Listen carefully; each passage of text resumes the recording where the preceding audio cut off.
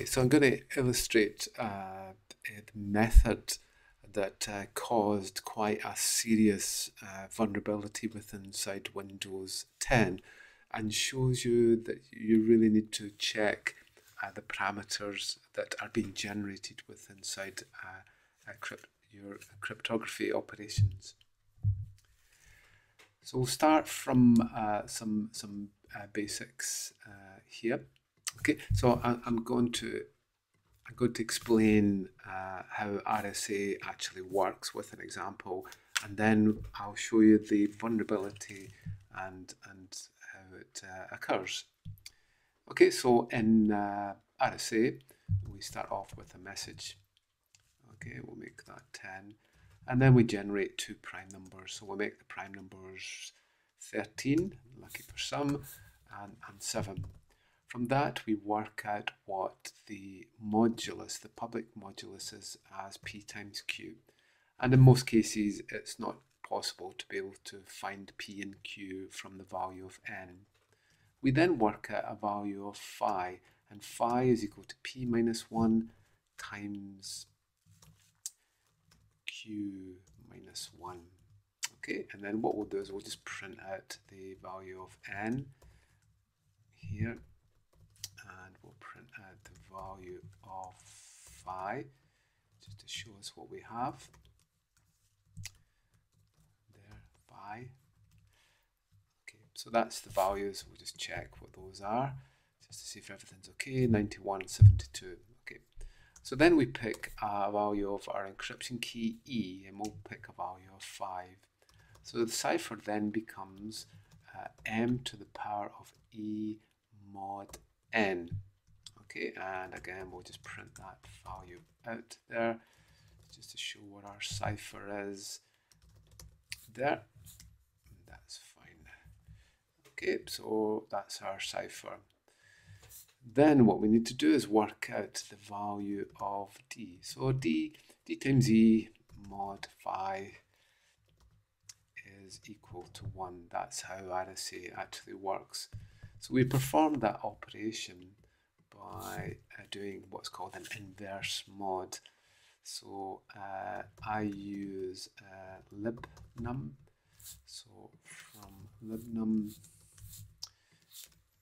import inverse mod. Good. So D is equal to the inverse mod of E mod phi. Okay, e to the minus 1 mod phi will give us the value of D. So then it's quite easy now for us to decrypt, because we'll take the power of our cipher to the power of D mod n again, and then we'll just print out the value of plain, and hopefully we'll get back the value here of our original message here. Okay, so does that work? That worked perfectly. Okay, but look what happens when I now change that to, if I change that now to 11.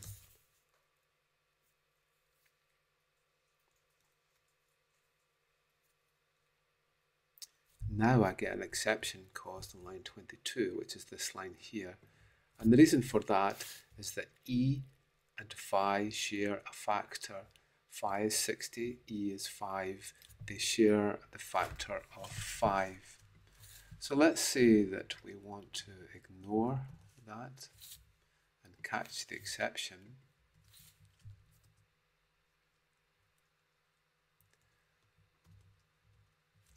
And we'll print out danger.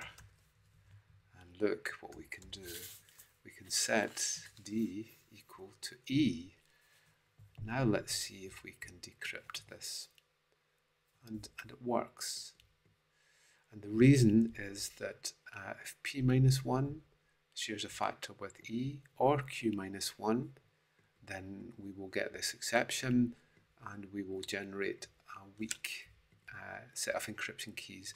D is the decryption key, the private key, along with N, and the public key is E and N. But we can see here that if we know E, that's public, we can easily reverse the cipher. So in this case, we actually find out that the probability is 2 upon E. So we have a 1 in E chance that we will share, and a 1 in E chance we will have a factor with that one. So the overall probability is 2 divided by E. If we take a normal factor of E, it's 65537. So the probability is 2 divided by this value. So it's roughly 1 in about 30k or so will generate a weak set of encryption keys. And this happened with one of the first versions of Windows 10, where Microsoft didn't check for the exception, and the keys that were generated were actually weak. So how could we check for that? Well, it'd be quite easy, of course, because all we have to do is to be able to say if phi mod E is equal to 0, that means they share a factor, then print regenerate keys. And we'd go back and we'd try another set of random prime numbers and make sure that actually worked. Okay, so it's rule 1 almost of RSA is that you make sure that phi does not share any factors, is defined as coprime with E. Okay.